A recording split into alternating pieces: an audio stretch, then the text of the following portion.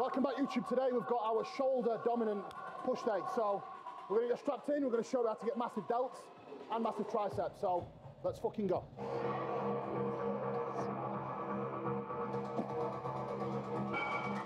Beautiful. Yep, that's perfect setup for this. So exercise number one is going to be single arm cable wire raise. It is a variation of a wire raise that I have shown before.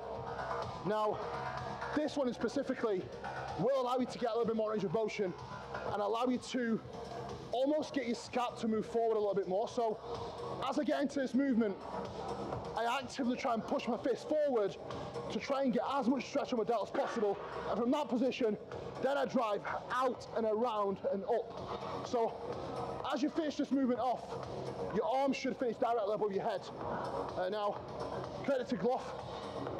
He's the one that's actually introduced me to this movement. And it's definitely one of my favorites. So yeah, game time.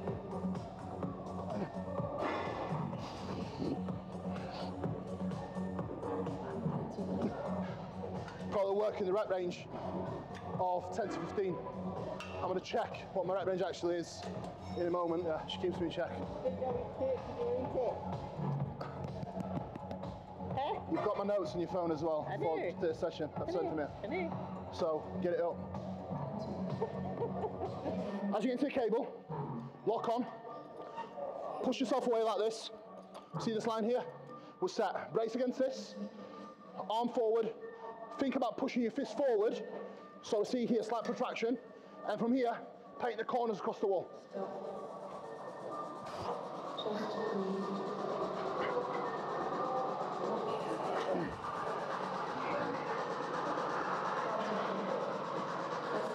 Now, more emphasis on really controlling the end range here.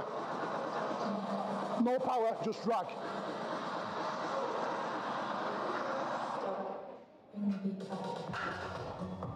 Make it fucking hurt, basically.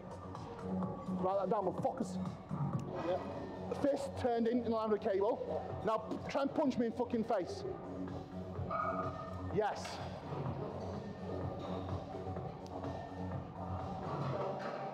Try and get a little bit more protraction. Let that scap go, let this go.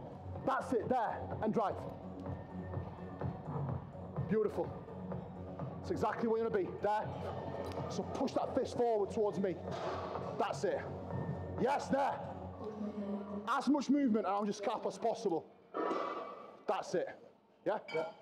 So this move in particular, especially someone like Mark that is extremely restricted around his scap, doing this before your actual press is going to have huge, huge benefits with your ability to actually get range of motion and getting a lot more freedom of motion around your scap as well. So it's a great functional movement that allows you to build fucking huge delts. So definitely 10 out of 10 from me, so use it.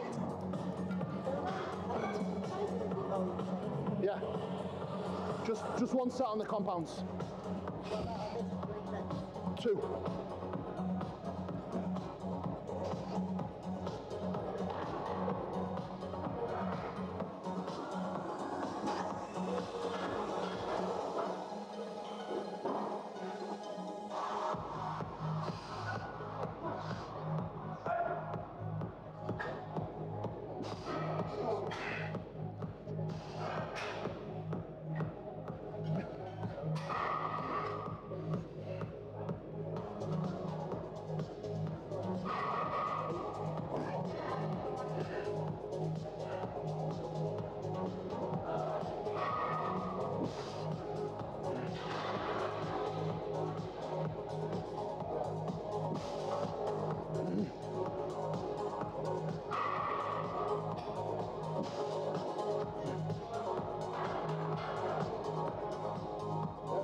Oh yeah, fucking hell. Whole delt's just fucking blown up.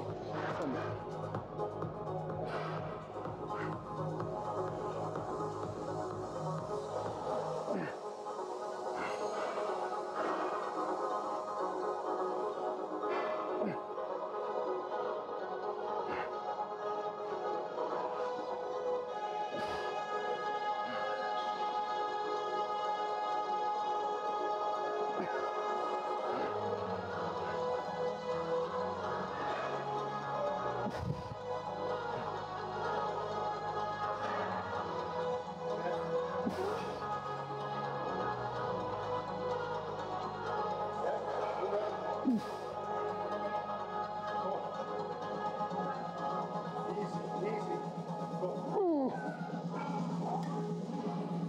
always asking what the mix is. I don't actually put this on, so anyone commenting, asking what it is, you're gonna have to ask Aaron. Whatever it is, it's pretty decent. It's a good shout, Rav.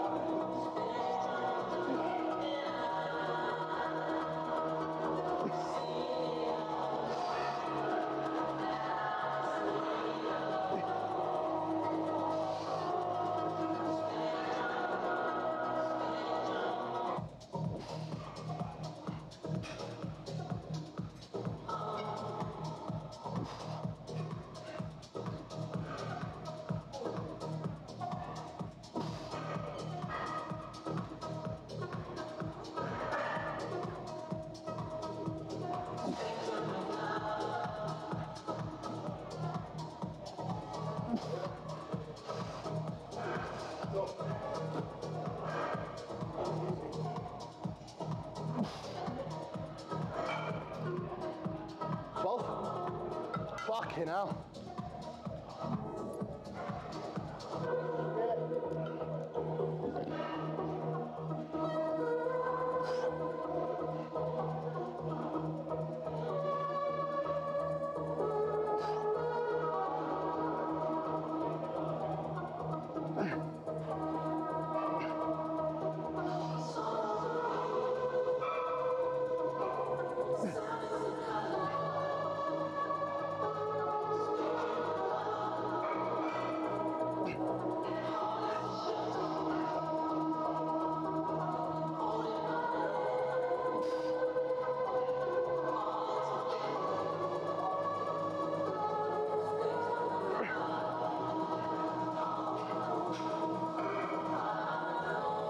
What was that?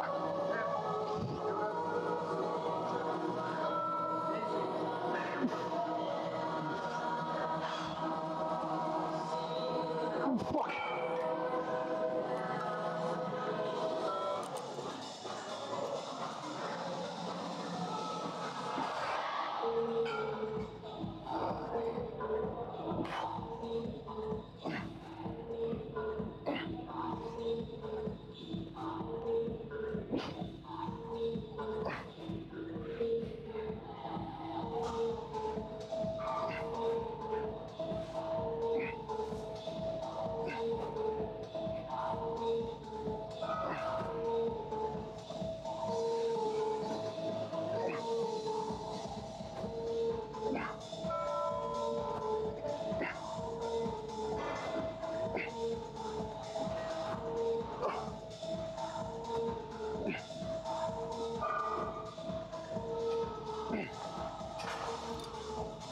Right, let's get it.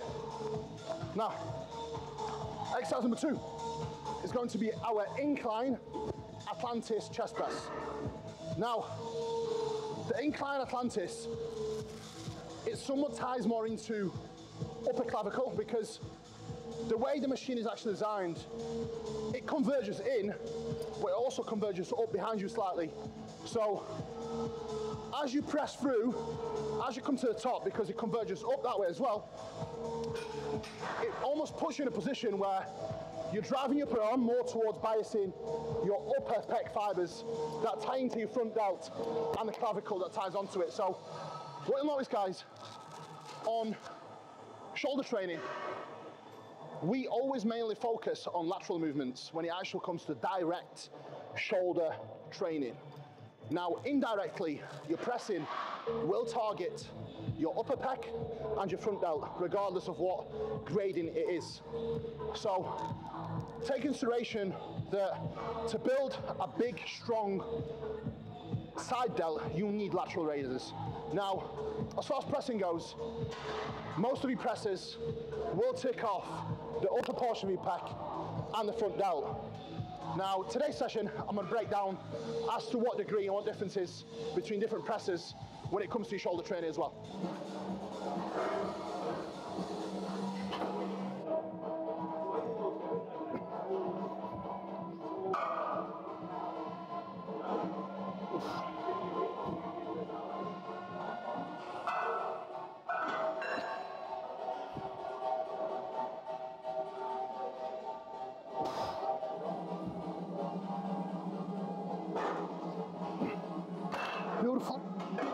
back into your training after some days off. Do not go back in with full volume that you have assigned to your training program.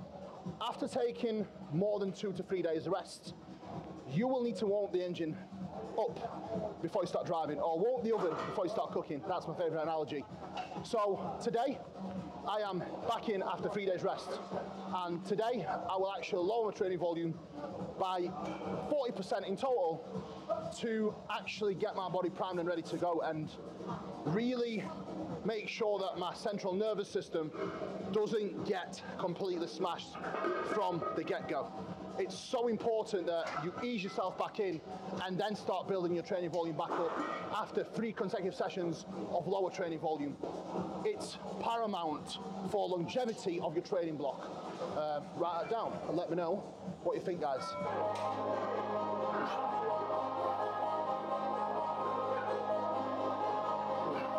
One single biggest tip I can give you to get the most out of your reps is control and change of direction.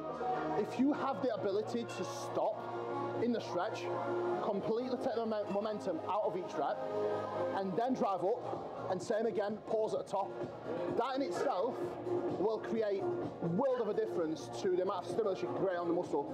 Again, the goal is not trying to move the weight from A to B.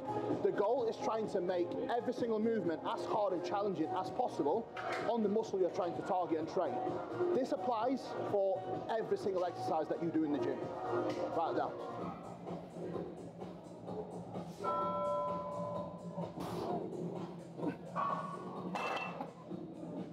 Add that on while I'm talking, yeah? This is what I meant about control, change of direction.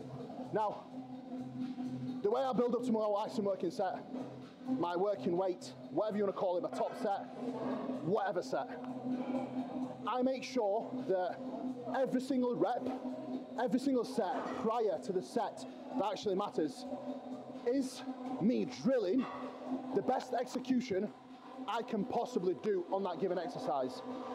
The warm-up sets dictate your working set, and the quality of your warm-up sets will dictate the quality of your working sets that truly matter. As you're coming through, you almost want to drive that ribcage up. Whereas before, you just kind of you got up to a really good weight, but now if you can scale it back and rebuild it to that same weight with a little bit of tidy form, make a world of a difference again. So as you get there, as you're coming through, keep that chest elevated. Obviously, don't extend, don't expand. But as you're driving through, make sure you keep that posture all the way through. Pause, dead stop. Obviously not the stoppers, but make sure you control that change of direction there, and then you drive through. Come on, up, up, up, up. Yes, yes, yes, yes. Drive it through. Control eccentric, control eccentric, control eccentric. Yeah. I was going to take it off. You'd have been like happy to. Do you know when you completely blow your air out? Yes. So do it, stand up, completely blow your air out. So it's almost bringing you down, so you lose position a little bit. I need to keep elevated. Take the air in, but don't forcefully exhale. Yeah. Like just a gentle. If you forcefully do it, that will it'll force your ribcage to come in. So you'll just stay a bit stronger keeping that air in and just keeping top ups. Yeah. So get your fucking air in tight, brace hard, right? And then just make sure this fucking stays up. Don't completely blow out. Keep it in. If anything, if you keep that air in as well, like if you're under load, you can't expand that ribcage again. Yeah. So if you let it all out, that expansion's gone. Yeah. You need to keep that expansion in, do you know what I mean? Just give me a tiny little touch. Up. My bar.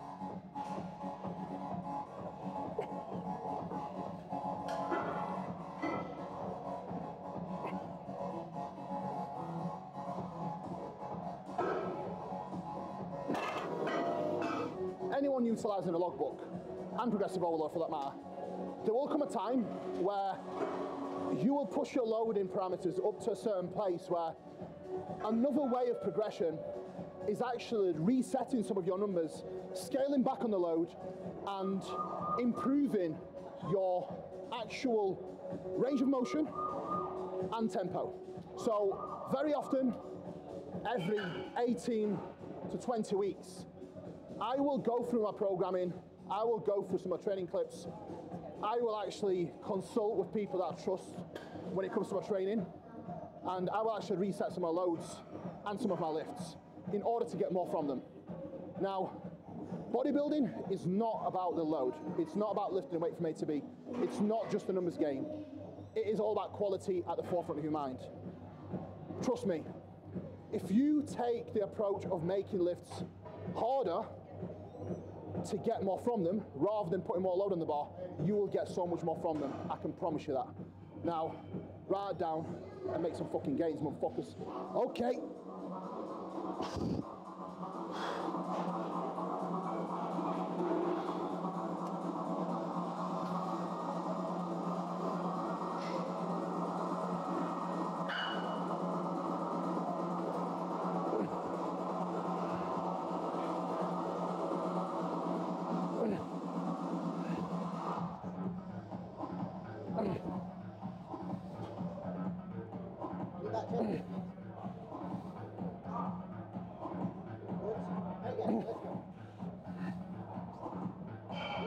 Come on. I thought one of them was fucking up. Oh.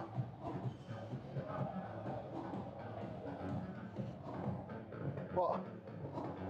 What? I felt like the left side were like lower than the right. What's that? Mark did say today that his felt strange.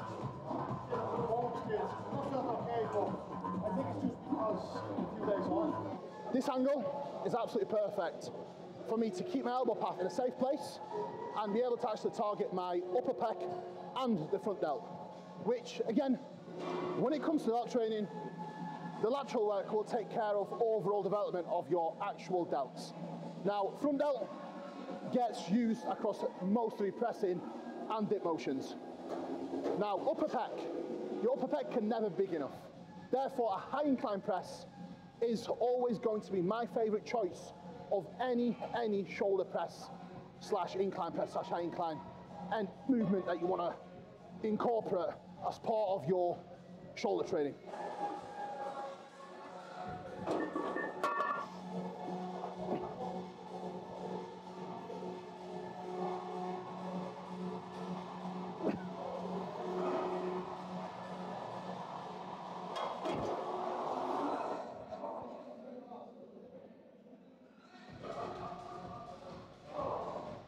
Three plates. Yeah, what you, I'm just going to 3 plates. well, you went heavier than me last time, so I got 2.5. I'll try here by 10. I'll touch this, and then I'll probably go for 2.5, 250. What did you get with 3 last time? 6. Just the 3 again. Yeah.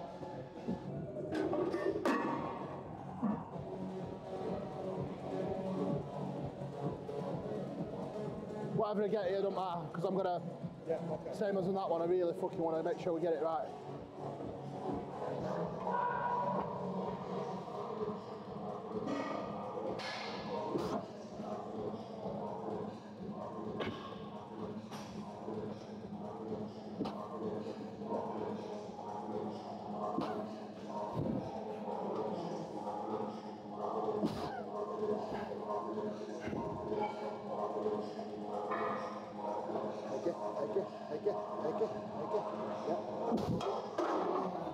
That was better.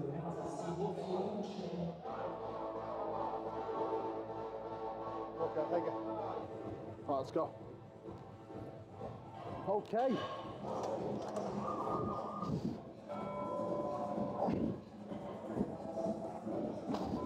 Any variation of a dip is basically a universal exercise because with you adjusting your body position, you can either target the tricep a little bit more or your lower pecs and the front delt. So the way I use the dip personally is I like to lean forward and I like to get as much range of motion as possible. Now, that will tie in a lot of lower pec, front delt, and tricep. Now, any compound exercise, most of the time, I will always say, try and get the most out of it. And for me, doing that, I get the most range of motion, and arguably, it is a compound exercise. So I am trying to target all these muscles at the same time to get the most out of this movement. Now, for someone like Mark, who specifically needs a lot more tricep, I will actually have him work in a little bit more of upright posture, still getting full retraction and full depression, but keeping the intent a little bit more on the tricep rather than the pec and front delt. As opposed to myself, I will actually change the bias more towards leaning forward, getting right over it, so it's almost like a lower pec exercise with a little bit of tricep in place as well. So know your bias, guys, and always remember, there's many ways to skin a cat. Don't just be married to one idea. Write it down. Cool.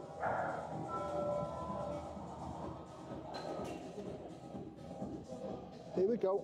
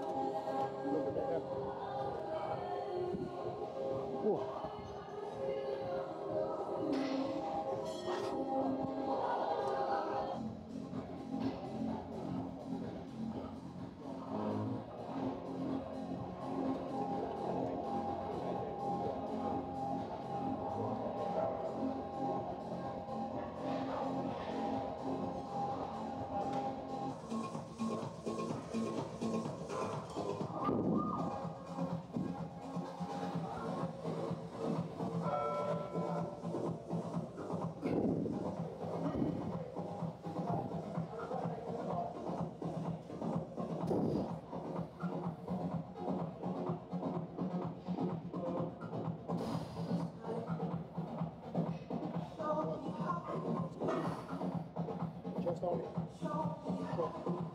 6. Here we go. 7.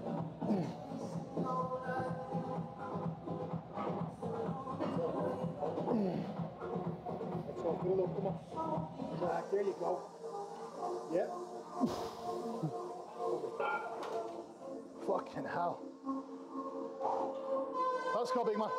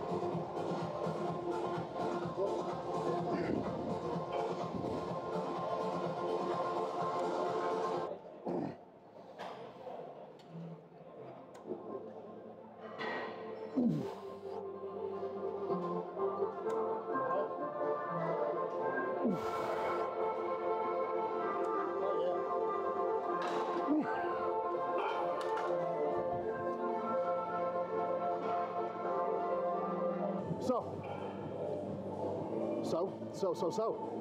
Now, as you've seen, the sequence of the session, we're still tying some pec work, as it is a push session, so obviously we're going to train everything, but today's session is predominantly focused around the shoulders, with the high incline press set in place, and with the way I actually do the dip. Now, moving on, we've done the pec deck. After the dip, Now we move on to the prime lateral raise, which is arguably the best lateral raise machine in the world.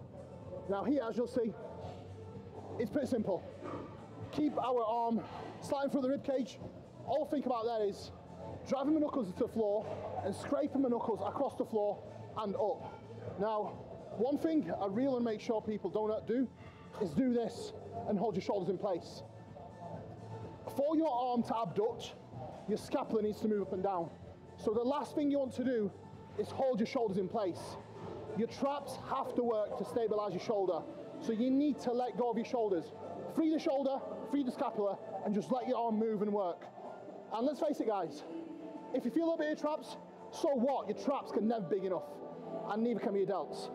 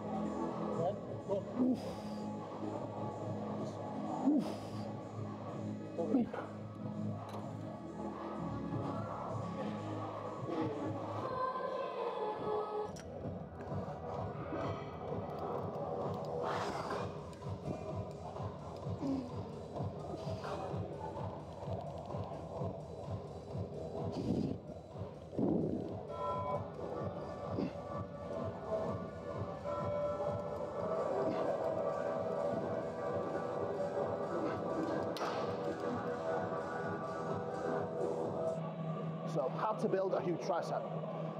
Now, my preference is always working unilaterally for most arm movements. However, the principle applies the same for bilateral work as well. So as you come into the stretch, I always try and think about driving my elbow back slightly to try and get a little bit more flexion on my tricep. So we want to try and create as much range of motion as possible and get as much of a stretch on our tricep as we physically can. So by doing that, we can actually get a little bit more in the stretch. And then I don't just think about pressing down. I think about pressing down and back. So we want to fully extend our tricep. If you just press down and forward, you're never able to get the full extension that you need to fully shorten your tricep, so fully contract your tricep. So as a reference point, full stretch as much as you possibly can, and then contract your tricep as hard as you physically can when you go into the shortened range. Now, write it down and let me know how your arm training goes below. Stand there, but push the elbow back, and drive. Push your elbow back. Squeeze here. Keep the tension on and drive. Elbow back. Contract and drive. How's that feel now? There we go. Yes. Drive. Good. As much distance between the elbow and your hand. That's it, yes. Create as much distance between your elbow and your hand. Create more tension, and drive. Yes. I've got you now.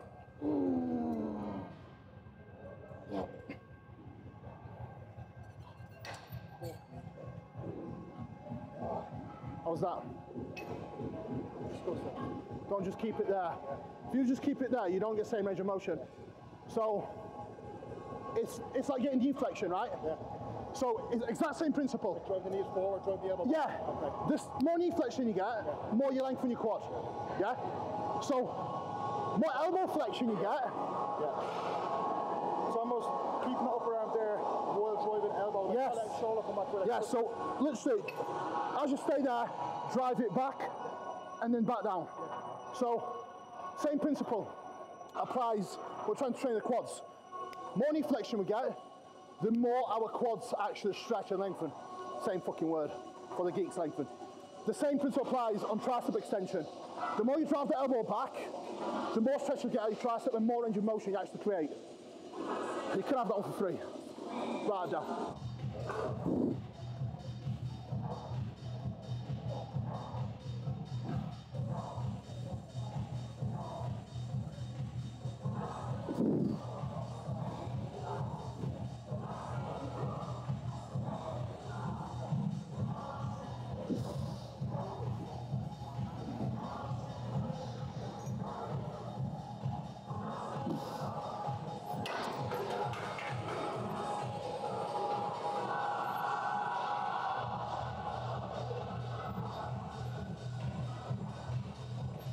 Not too fat yet, not too fat yet.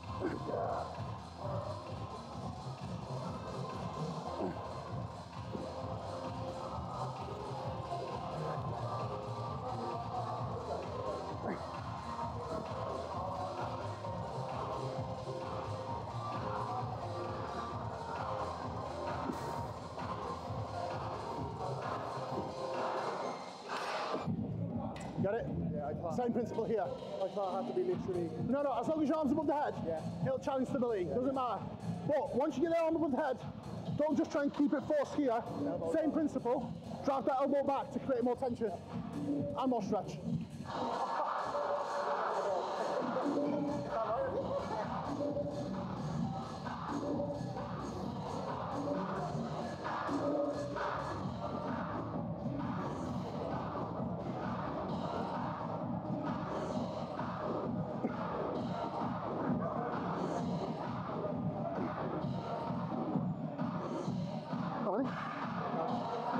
You go, sir. Fight today. For what? No!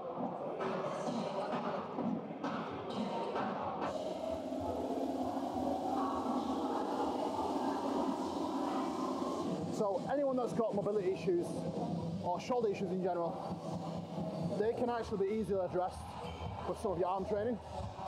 So what I like to do to finish my push sessions off is actually do one single set of above the head dumbbell tricep extension, and I actually like to pause in the stretch above the head for 2 to 3 seconds each rep. Now that will not only challenge my tricep in that length and range in that stretch, so that specific pause just adds more intent to that portion of the rep, but it will also improve some of my stability in my shoulder whilst I'm keeping my arm above the head as well. So if you do have shoulder issues, sometimes it's probably down to not being accurate enough with some of your actual arm training, or not having good exercise selection when it comes to arm training as well. Your program as a whole should complement all your actual body parts, so that, skip that bit. Your program as a whole should be designed to address all your mobility issues. So there should never be an issue across any of your joints or muscles if you're accurate with your training, with your exercise execution and your exercise selection is actually on point.